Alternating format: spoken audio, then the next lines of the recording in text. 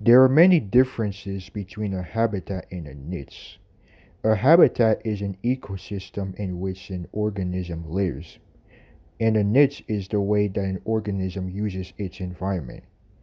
It is said that a niche can define a species, because a bear, for example, would not be able to occupy the same exact territory as a bat. In fact, no two species can have the same niche. Otherwise, one will eventually outcompete the other to extinction. The two types of niches are the fundamental niche and the realized niche. To illustrate these two terms, let's look at a hare. It may have a fundamental niche that allows it to be widespread, say, in the state of Kansas. However, since its predator, the mountain lion, is common throughout mid-Kansas, the hare chooses to live on the outskirts. For that reason, the hare will not be continuously distributed throughout its range.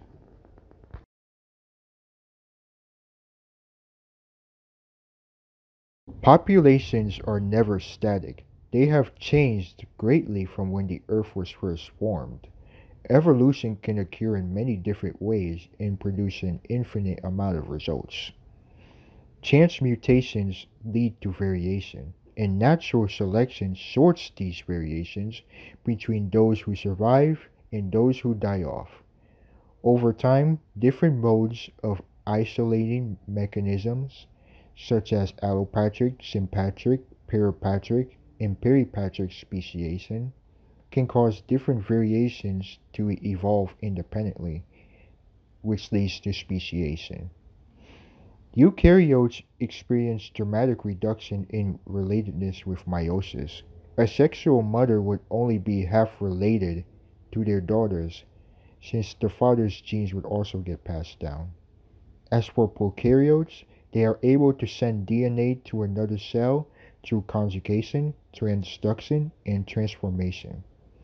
This happens between species and genera, and it leads to vast genetic rearrangements.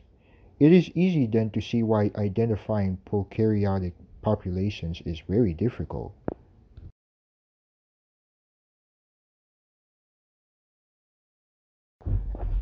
Sexual reproduction is a trade-off between having a huge number of babies and raising them to maturity. There is no such thing as a Darwinian devil, a species that can reproduce early, often and over a long period of time. For animals, the trade-offs for sex are territory, defense, mating, parental care, and attractive behavior. For plants, it is a bit different. Color displays, pollen, nectar, scents, and ultraviolet guides.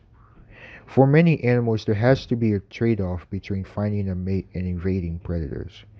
Through the Sahavi handicap principle, handicapped males who still survive will be more likely to mate with females and will result in offspring with greater fitness.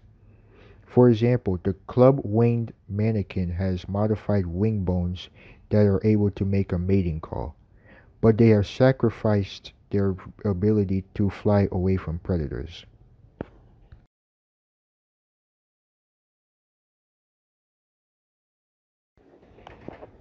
Animals use group formations to their survival advantage. In a group, animals are protected from being picked out by predators, and more eyes can be used to watch out for and warn others of danger. Also, predators have an easier time catching their prey when hunting in groups. A member of a group also gains fitness by being a subordinate or helper for their relative's offspring. Examples can be found everywhere in the natural world, from plankton that slow their sinking by forming chains, to packs of wolves that take down larger prey. The best example of social structure might be the eusocial system, which is characterized by cooperative brood care, efficient labor, and a population that consists of overlapping generations. Ants, termites, bees, wasps, and mole rats have this social order, where queen is provided for by workers and produces all of the offspring in the colony.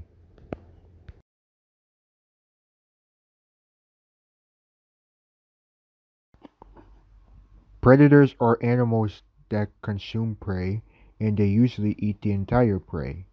They serve to control populations of their prey, as shown by the Locke-Volterra predator-prey model.